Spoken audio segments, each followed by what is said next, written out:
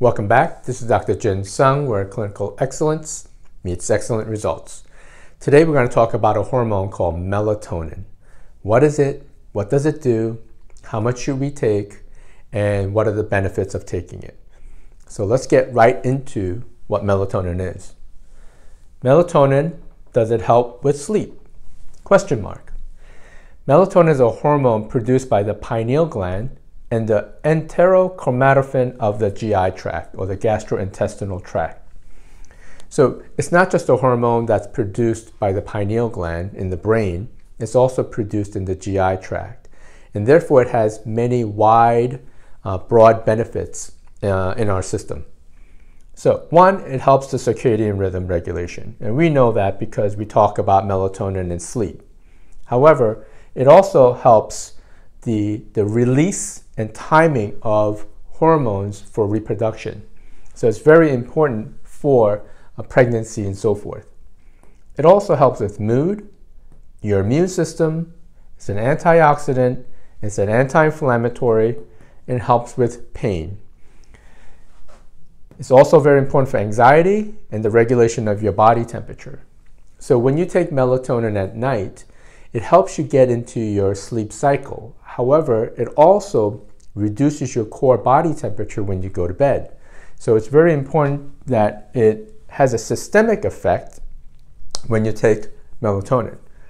So what do we use it for? We use it for headaches, migraines, neurodegenerative changes, primary and secondary sleep disorders, sleep promotion, especially for people who work second shift and third shift. Their circadian rhythm is off. So they may work 3 or 4 nights in a row, and then they have the weekend off, and their sleep cycle is altered. For some of those patients, it's very important that their melatonin is used appropriately for them. Also for people who travel a lot, go to California and back, right? Go to Europe and back, and they do frequent travel for work. And it can be helpful for people who have jet lag. Okay. In terms of neurodegeneration, as our brain ages, because the pineal gland is in the brain, you can have some calcification within the pineal gland, inhibiting the production of melatonin. So we have to kind of look at it as a neurodegenerative process for people who can't sleep at some times. It can also help with hypertension and insulin resistance, or basically blood sugar regulation. So blood sugar regulation can also affect sleep, but melatonin affects blood sugar. So it's kind of this cycle of different things that can affect our sleep pattern. So I want to get into some of the physiology of this, because this is an important hormone that affects a lot of different things, and it can be beneficial for a lot of different patients. Okay, so when you look at it, if you get sunlight, right? This is my rudimentary drawing of the eye. So if you get sunlight and hits the retina, it has a transmission, a nerve transmission through the optic nerve, and it goes to a nucleus called the suprachiasmatic nucleus, right? The suprachiasmatic nucleus is the biological clock. It sets our wake cycle and sleep cycles. So light affects this, as well as darkness. So for melatonin, when your eyes do not detect light, it will start to send a signal, right, to this nucleus. And that nucleus will send a signal to the PVN, or paraventricular nucleus, all within the brain. And then that sends a signal to the superior cervical ganglion, which is in the upper cervical spine. And then that sends a signal to the pineal gland.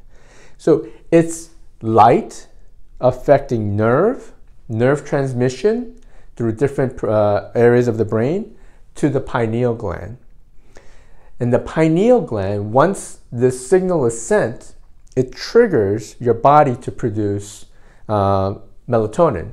And the way it produces it is it uses an essential amino acid called tryptophan. Tryptophan is converted to 5-HT and then to serotonin. And serotonin is actually a precursor to melatonin. So people who are on antidepressants, people who have good serotonin levels, it can all impact how melatonin will work because serotonin is the precursor, right? So you need an essential amino acid and that needs to be converted. Another good supplement in here would be B6 or P5P. It would be a good one. And melatonin, when it's produced from the pineal gland, will have a feedback mechanism back to the suprachiasmatic nucleus. So this is a feedback mechanism, right? The sleep cycle is a feedback mechanism. So melatonin goes up, you fall asleep, and then it goes down, and then you wake. So when you look at melatonin and its relationship to cortisol, cortisol is very high in the morning, which wakes you up, it makes you feel hungry, and melatonin is very low.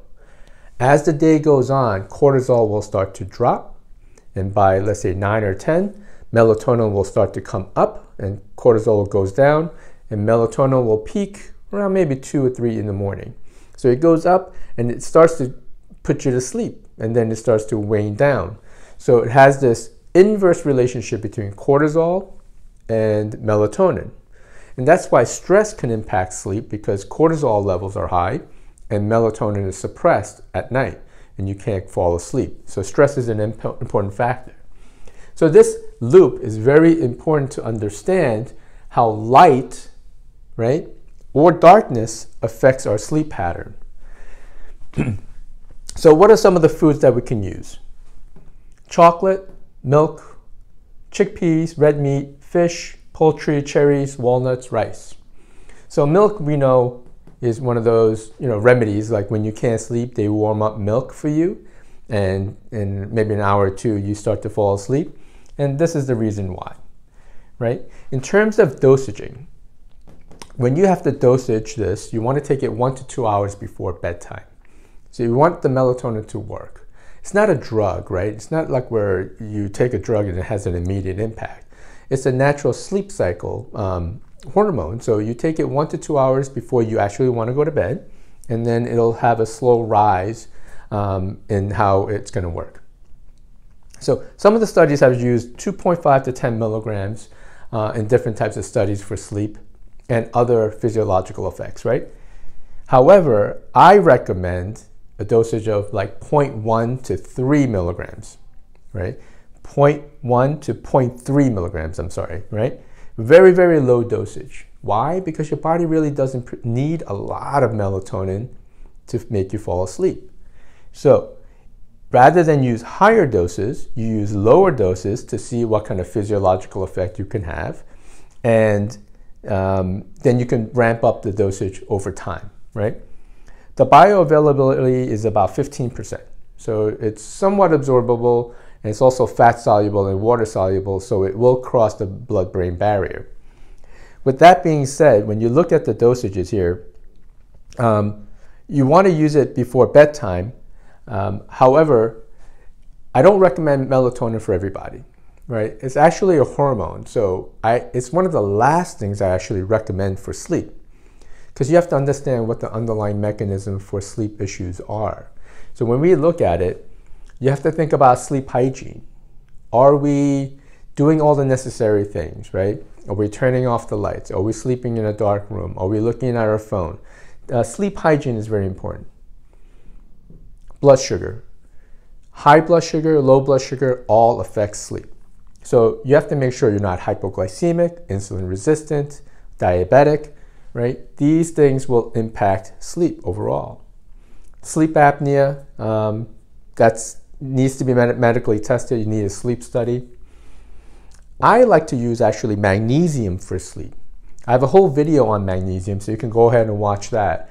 But in terms of actually helping the sleep cycle, I like to use magnesium over melatonin in the beginning. So you can use magnesium maybe 1 or 2 hours before bed.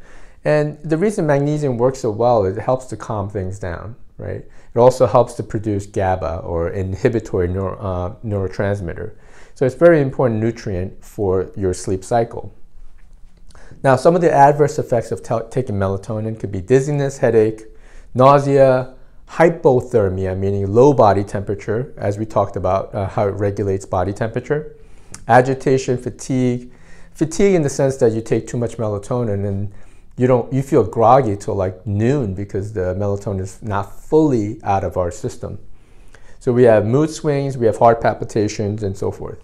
So there's a lot of different side effects to this. However, in general, it's pretty safe.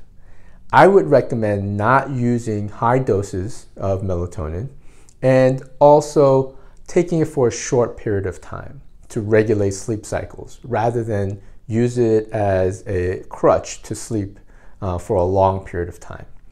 Why? Because it down-regulates your receptor sites. What that means is that this loop right in here, right, how melatonin feeds back and forth, your receptors become resistant to it with any hormones, right? When you're provided exogenous or from the outside hormones to our body, your receptors will down-regulate because there's a lot of it.